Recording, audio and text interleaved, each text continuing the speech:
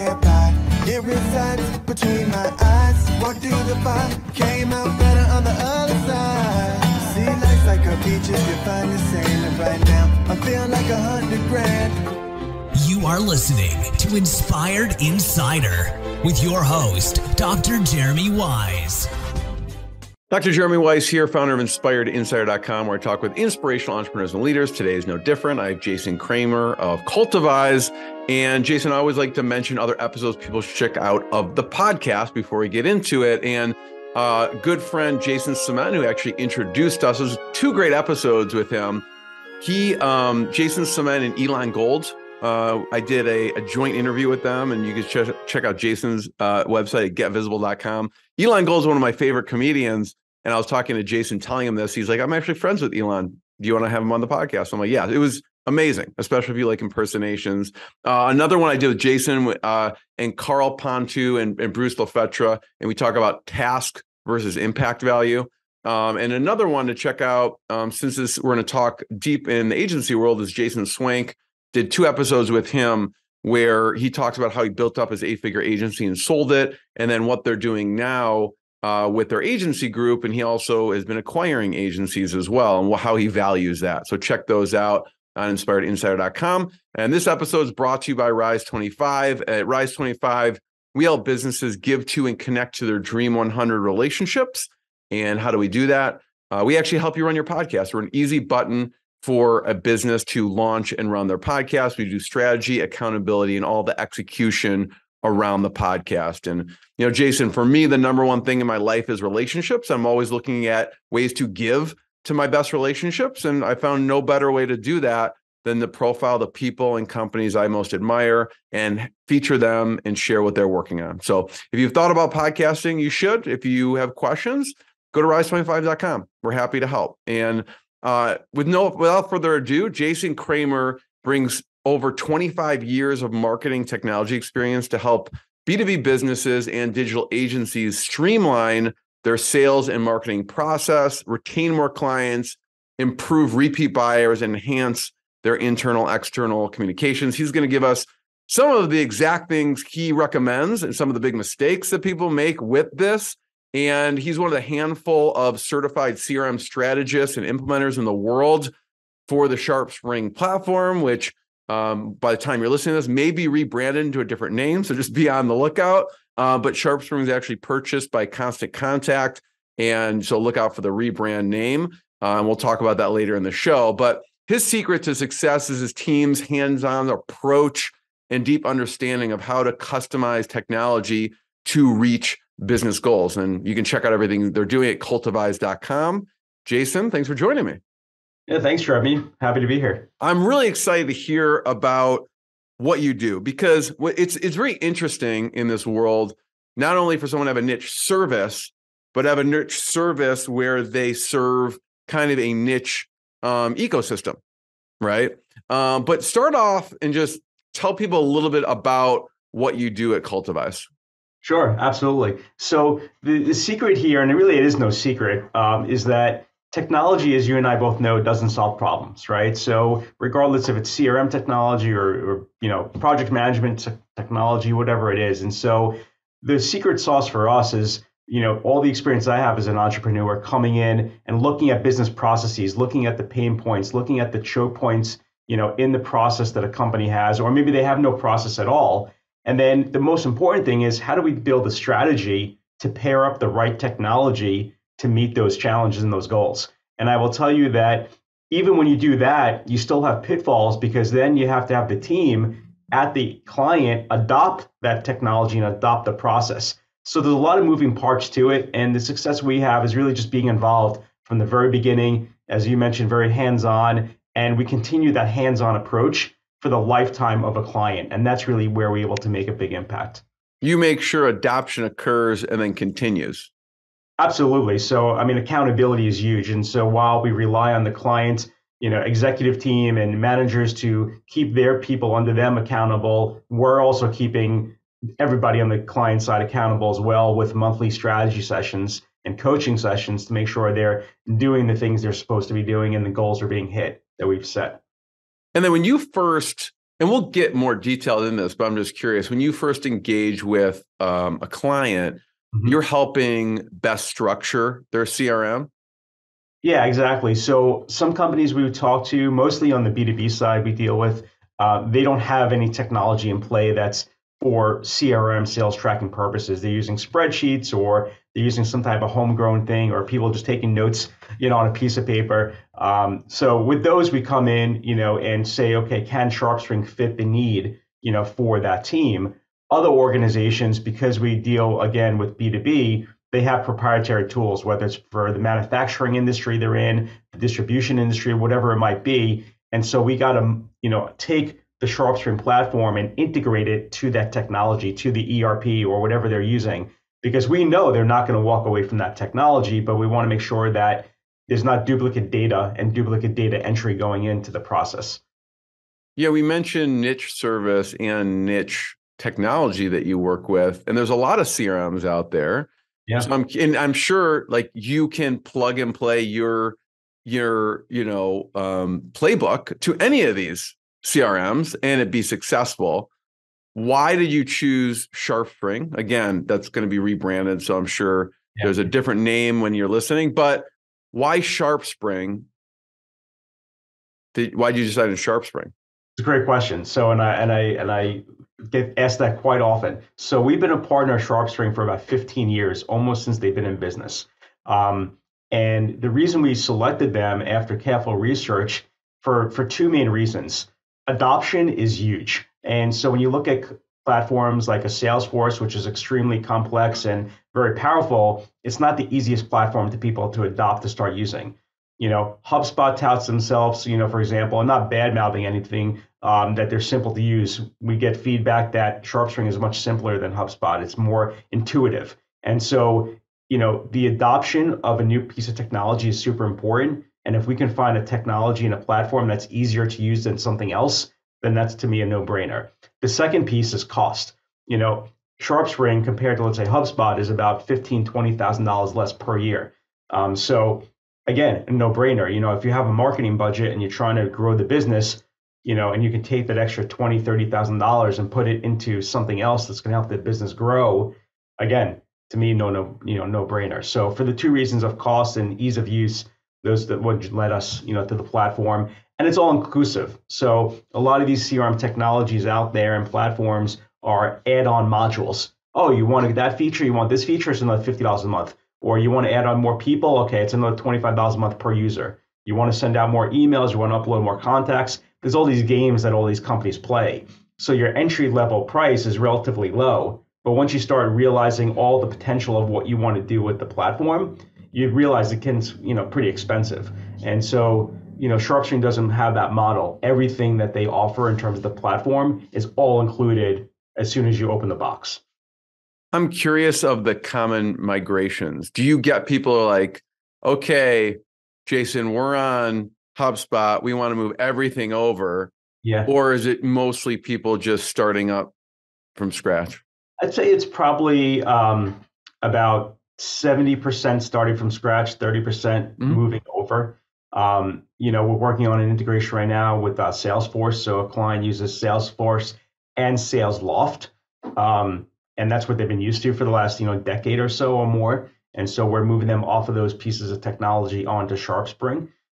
So yeah, that's something very common. And what's the most interesting thing I find, Jeremy, is that when they have technology, and usually they are committed to the technology for two reasons. One, because there's a loyalty of, oh, we've had it for 10 years. How can we get rid of it? Or, oh, we've spent, $500,000 or whatever it is on this piece of technology over the last decade. I can't walk away from it. Like, there's so much money invested in it. And so when I get those things come up in conversation, my immediate response is, hey, let's jump on a Zoom call. I'd love to see how your sales team is using that technology on a daily basis. And guess what? Most companies can't show us that they're actually using the technology in a meaningful way. And so I let them then self-realize, oh, really, we're not really using the technology to as much as we thought it was. It's sitting here and it's just sort of collecting dust, and it's an expensive line item, on the books every month, every year. And so by them looking at it from how they use it, that reveals a whole lot of, opportunity. Yeah, I could see how it's painful because there's that sunk cost. And you look back at all the people, they probably had consultants, they probably had people help set up at that time. And it's a painful thing to probably rip off the Band-Aid.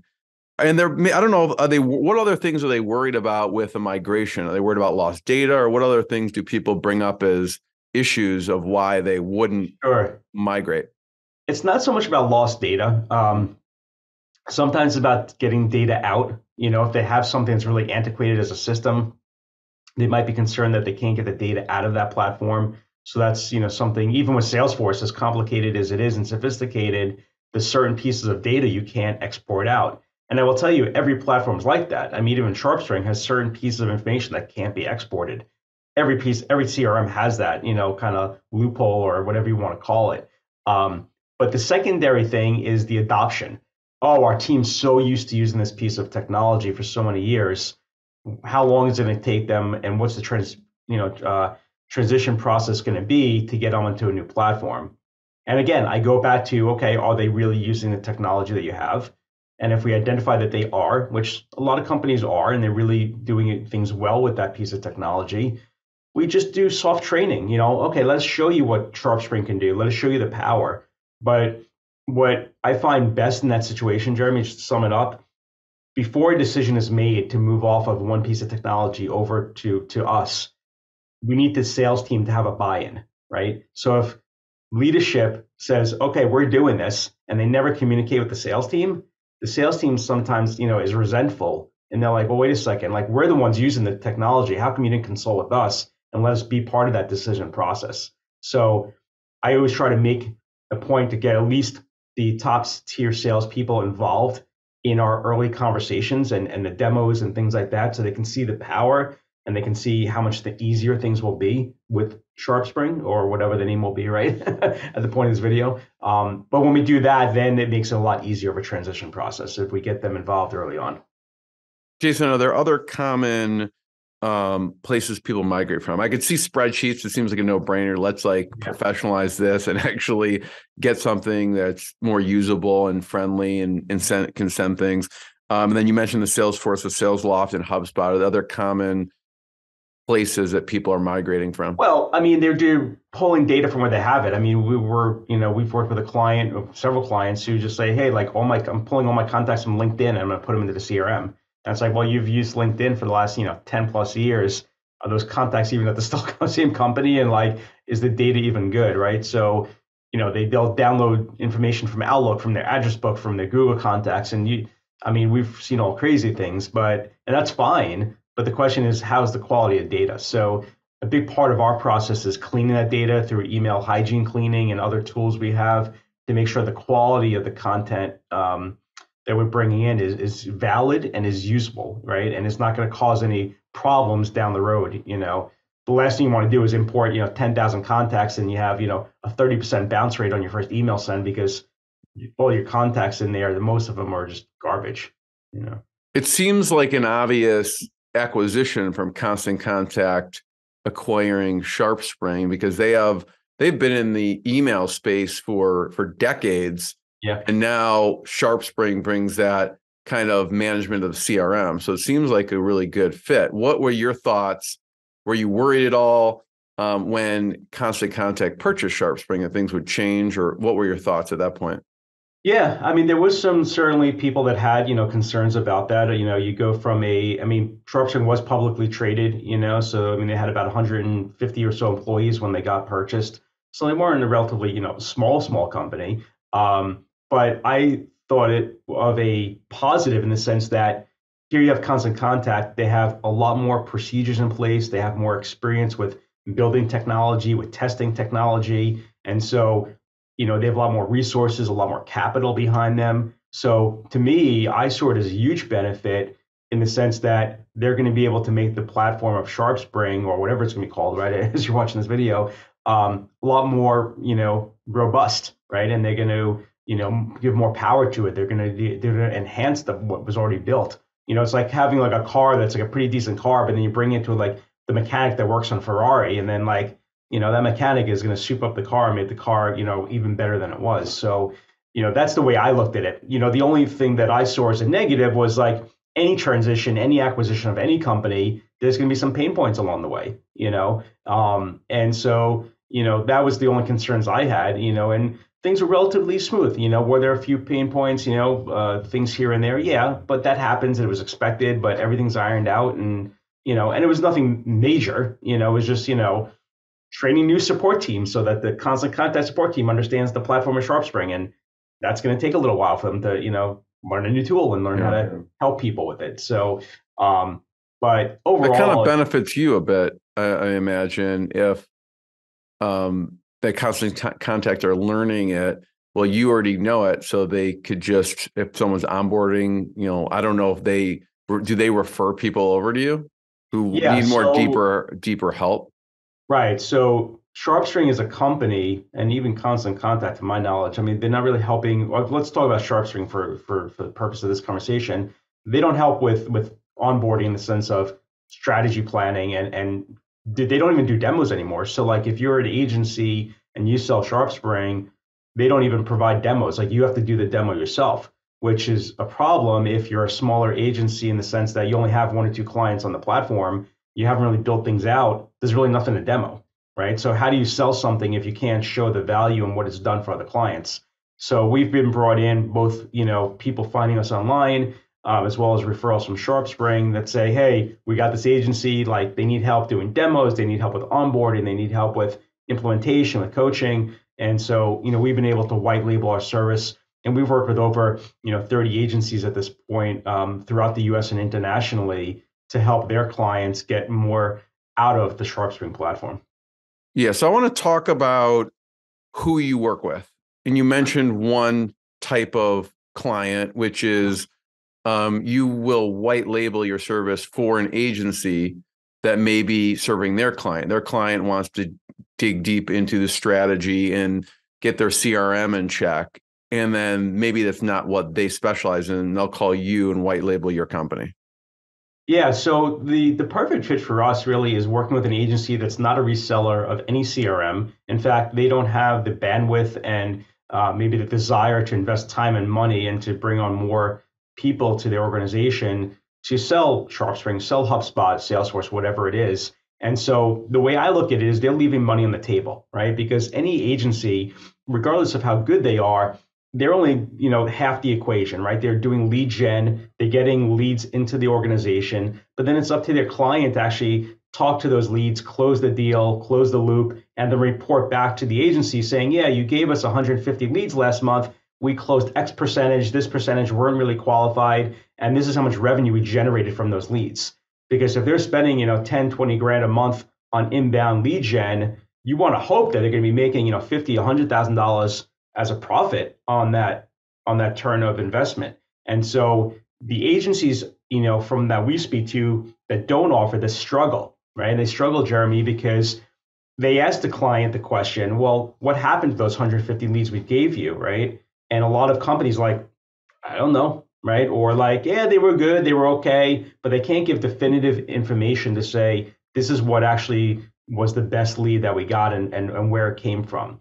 And so what we see, the vicious cycle, is that the client will say, hey, agency, we've been working together a year. It's been great working with you, but we're just not seeing the results, right? We're moving on to another agency. And so you see this pattern a lot of times where every year or so, clients will switch agencies thinking that the next agency is going to have the next best answer. And the reality is it's not the agency's problem that's causing this. It's the client that doesn't have the system in place to track everything. So the upside, when we work with agencies and we say, hey, agency, we can do all the work. We can help with the strategy planning for integrating a CRM, integrating the technology they already have in play, so that you can have transparency to see what's actually working. Is the Facebook campaign performing better than the AdWord campaign versus SEO? Is the trade shows you're helping them put together actually bringing in qualified leads that are actually turning into revenue? So it's not just digital. It could be print. It could be out of home. It could be radio, et cetera. We can track all of that. And so then the agency can say to the client, hey, client, yeah, we generated leads, but now we can actually see that your sales team actually qualified, 60% of those, and we can see the revenue that you brought in. So, and then the third upside to all of this, right, Jeremy, and the most kind of exciting thing I think is that based on our model, we can give an additional passive revenue stream to the agency. So now the agency's bringing value to their client. It's making the client more sticky, right? Because there's a reason for the client to stay with the agency longer.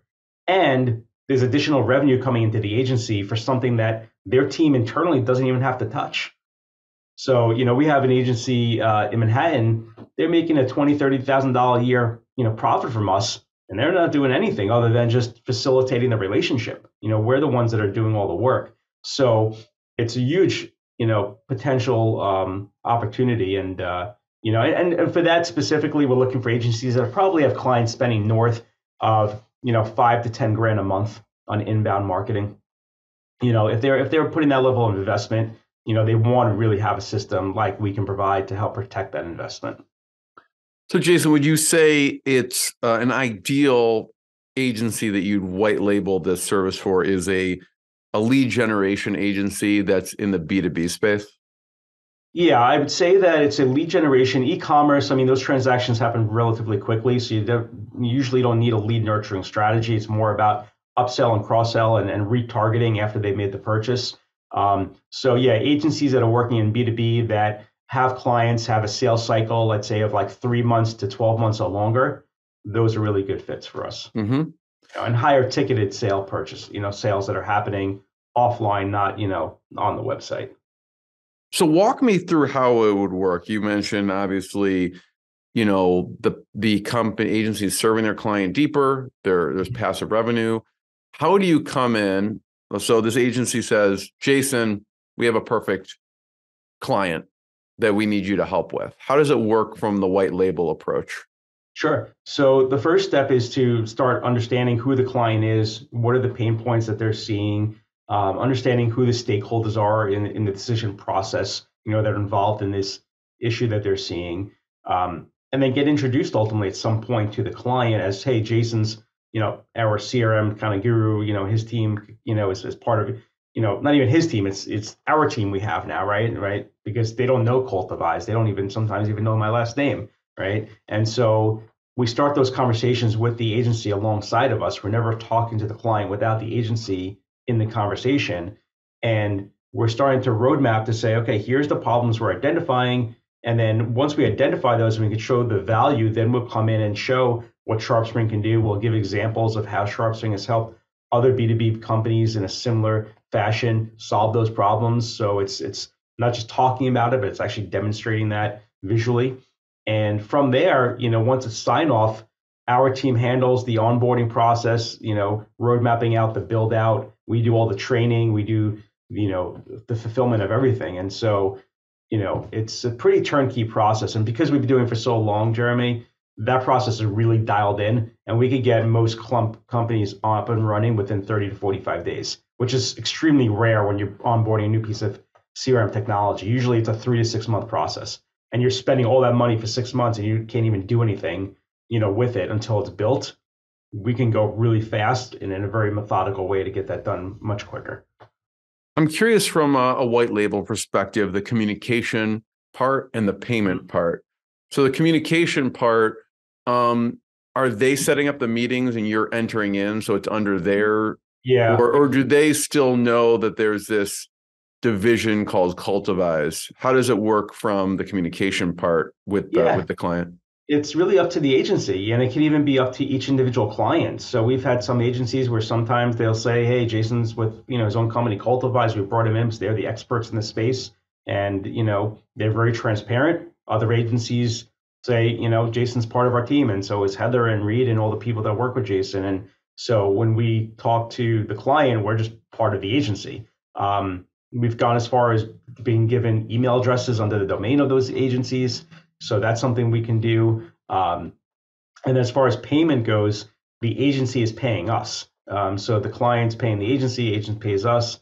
And so, as far as the client goes, knows everything is going through the agency and just a service the agency offers. Yeah. And so when you're working with an agency, do you spec out, here's what it would be on a monthly basis, and then they would decide to mark it up? Or do you have certain recommendations of what they should charge?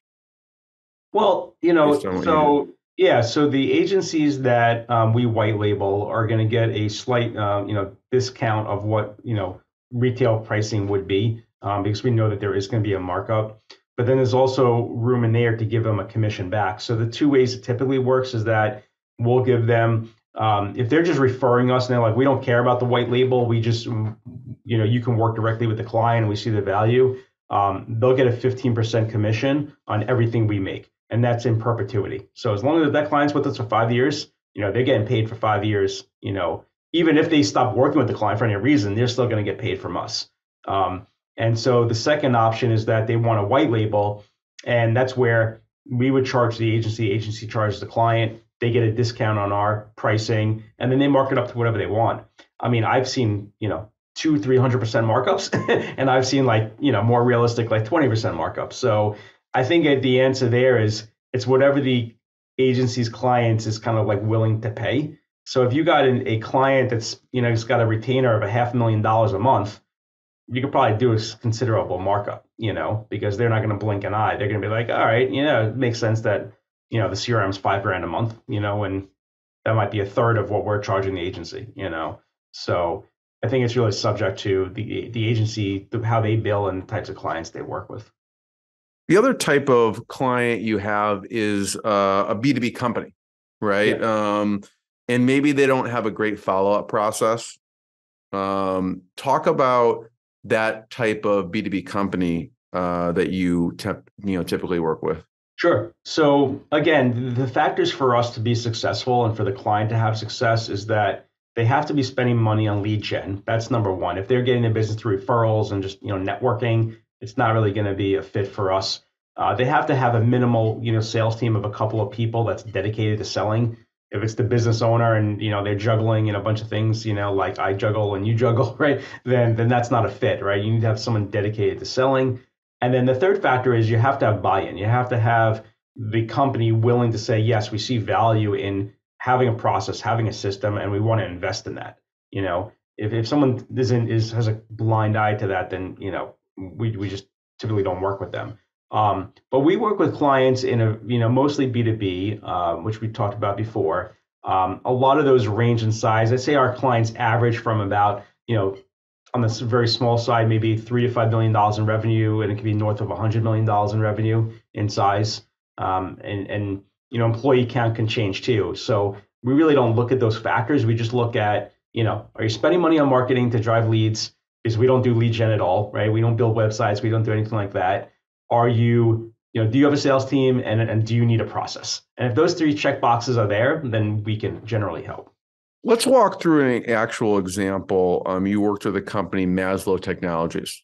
Maslow, yes. Yeah. What did you do there? So Maslow had been using actually the SharpSpring platform for a little over a year, with very limited success. And so what we were able to do is come in and really connect their sales process. So for them, for example, they're a small team of 2 salespeople, right? And they had a quoting system on their website, but people would just send an email and that's all happened. It's just the salesperson got an email.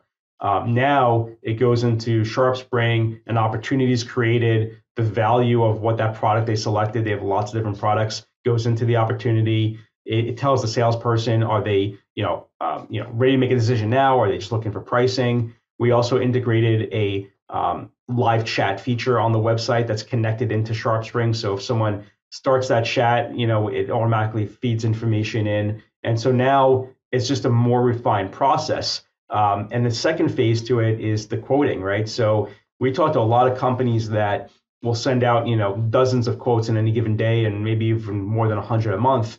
And when you're talking B2B, especially like manufacturing, that could be over $1 million worth of quotes out there, right? In potential revenue.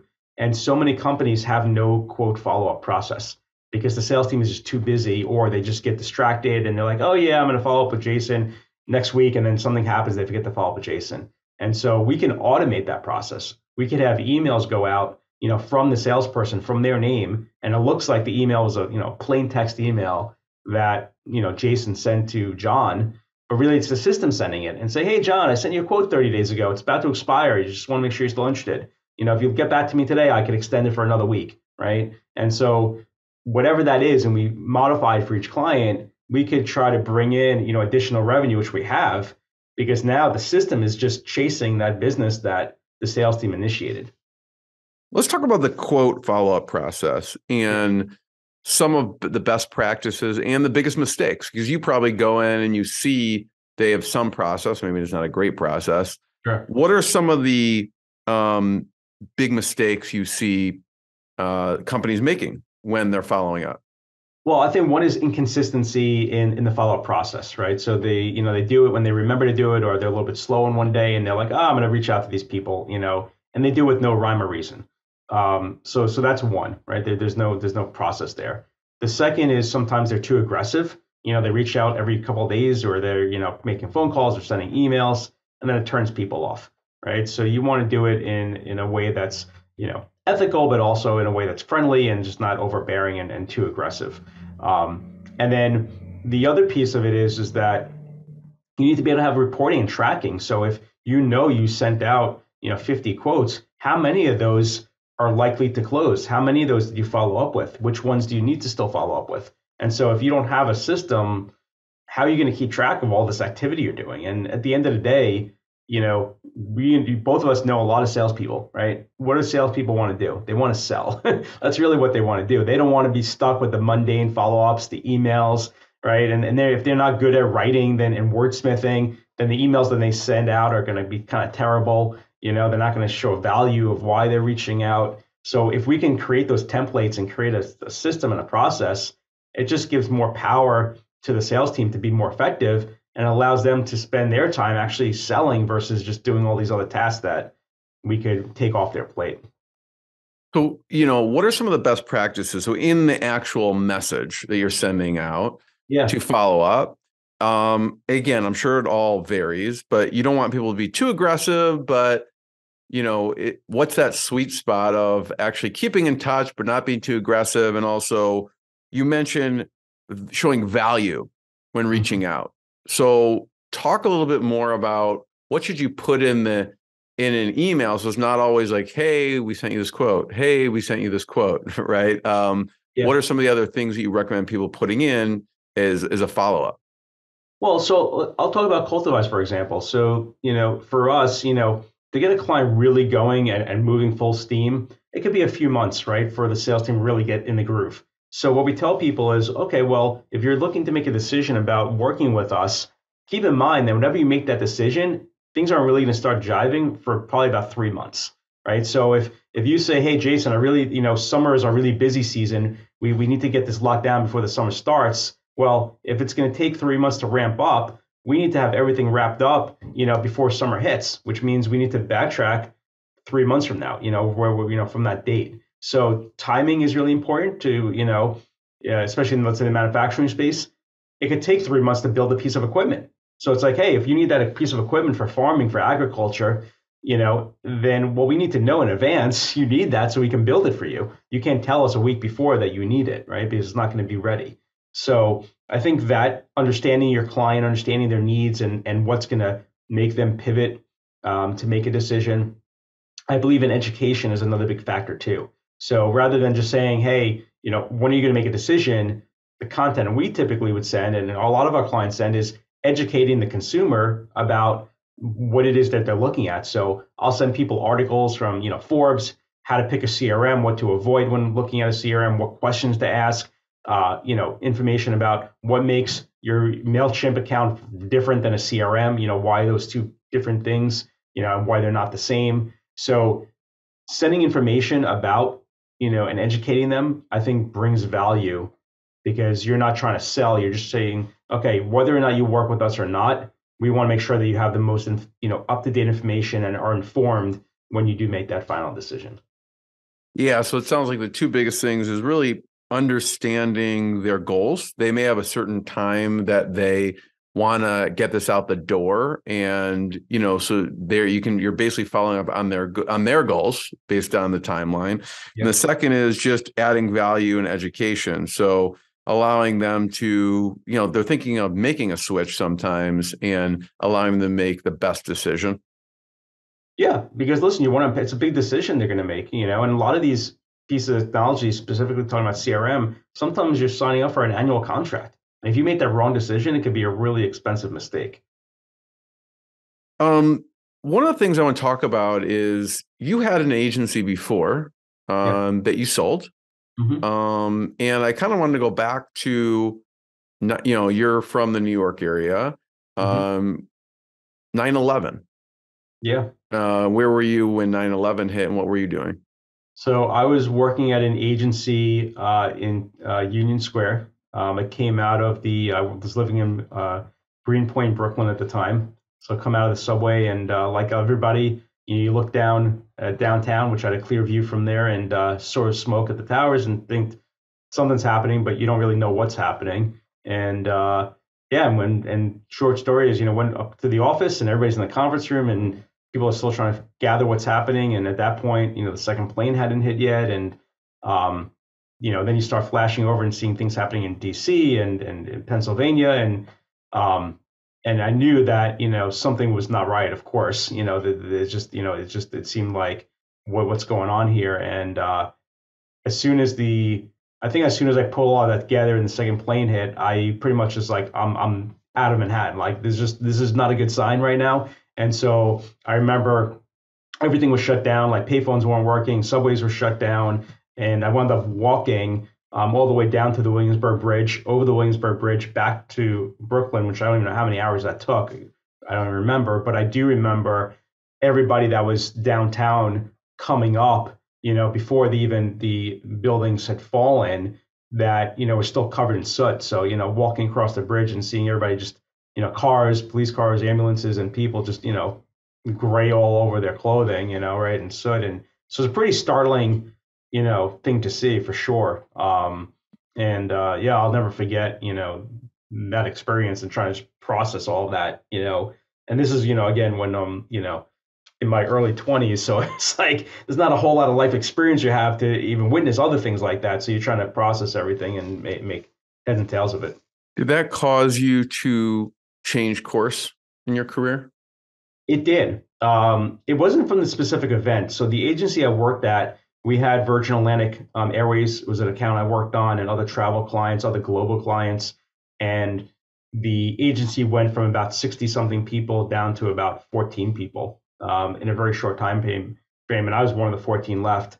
And I was already doing a lot of freelance work on the side as a graphic designer. I'd gone to Syracuse for communication design. And I said, well, I could go work for another agency, or let me just see if I could turn this freelance business into a full-time gig. And so that's what I did. I decided to hang that shingle and get some, space in the city with other people that had left the agency that were starting their own business in video production. And that's how it started. And then, it started as graphic design, and then people were like, hey, can you build websites? And we started building websites, and we got, really good at that. And then web development became a big piece of the business. But yeah, it was because of that. I mean, if the agency stayed stable, I probably would have stayed at the agency for a bit longer, and who knows, maybe for forever, and gone to another agency. So it was definitely a catalyst to the decision-making process. So with JLK Creative, which is your previous agency, you founded in 2002. Yeah. At what point did you decide, I'm going to sell? Well, I think it was a few things. One, I was really just getting burnt out of building websites and doing the design side of projects for so many years. I was just looking for a change. And I always think that, and I know that my left brain and right brain kind of work, very closely together. So I'm a very process-oriented person. I had been working with SharpSpring for, at that point, I'm trying to do the math, but it's probably about 2015 or so that we started working with SharpSpring. So, even years before I sold the business, we're already working with the technology. And, plus you also had all these competitors. You had 99 Designs, you had Upwork, you had all these things coming up. So even though that wasn't our clientele, you tell a client, oh, it's going to be $5-10 grand to design a logo. And they're like, well, I can get one for $200. I don't understand why I'm paying you 10 grand. Then you start to have to, talk to people about, well, that's not really the same thing. It's not apples to apples. And so because of just, the changes and then the more flexibility people had to get a website built for free by GoDaddy, some businesses didn't see the value in what we brought to the table. And it became harder and harder to battle yet another objective, or objection rather, in the sales process. So fortunately, I had a really great, business partner on the web development side. She took over all the web, clients, and then, sold that off, and then the design stuff sort of just fizzled out. Yeah. I have one last question. Sure. Jason, and thank you. Thanks for sharing your journey and your advice on this. And I just want to encourage people to check out cultivize.com to learn more about what you're doing there. And if they want to get in touch with you, they can go to cultivize.com and go to the contact page. Jason, throughout this journey, you've been in the agency space for decades now. Who are some of the mentors? It could be personal mentors or distant mentors, just someone you learn from courses or resources that you kind of look back on that helped you on this journey. Yeah, I think the one thing that for sure, to sum that up, I started the business as a skillpreneur, right? I was a graphic designer, and I said, okay, I want to build a business around graphic design services. And so I didn't know anything about running a business. I had a car detailing business, in high school through college, and probably didn't even make money, but I just enjoyed doing it, right? And, didn't charge enough, to cover costs. So you learn as you go. But I had worked with people like Ed Abel, Matt Perlman, Larry Sharp, who actually is now in politics and running for different positions there, who were all different types of mentors and sales trainers and business coaches along the way. And those three people, the most made the impact to understand, okay, this is how you run a business. This is how you build profit. This is how you build processes. This is how you, do all the things you need to do to be successful. And so, it took me, to be honest, a few years. I mean, the one thing I could offer for anybody listening that's young in business starting out is like bring in other people that have done this before and helped other people as early as possible. Because that once I started doing that and bringing these other people into my world, things just escalated much quicker, because you learn what would take you years to learn on your own. You learn within, a few months of working with these people. Love it. Jason, I want to be the first one to thank you. Everyone check out cultivize.com and more episodes of the podcast. Thanks, Jason. Thanks, everyone. Thank you. This has been great. What I got, you can't buy. It resides between my eyes. Walked through the fire, came out better on the other side. See, life's like a beach if you find the sand. And right now, I'm feeling like $100 grand.